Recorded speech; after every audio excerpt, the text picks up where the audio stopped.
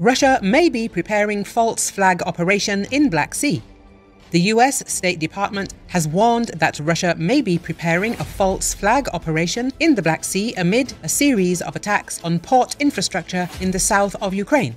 Matthew Miller, State Department spokesman, said it. He recalled Russia's withdrawal from the Black Sea Grain Initiative and said that last week Russia had conducted a training attack on a mock ship in the Black Sea. We've had information to suggest that they may be preparing a false flag operation, Miller said. The State Department official added that the US will continue to consult with partners on alternative ways to export Ukrainian grain.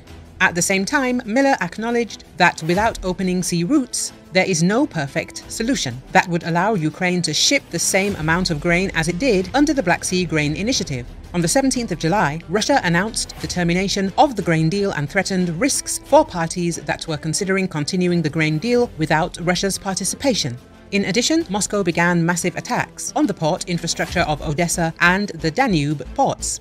In particular, on the night of the 23rd to the 24th of July, the Russian military struck Odessa Oblast again.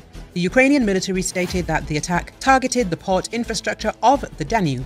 The strikes destroyed a grain warehouse and damaged tanks for storing other cargo.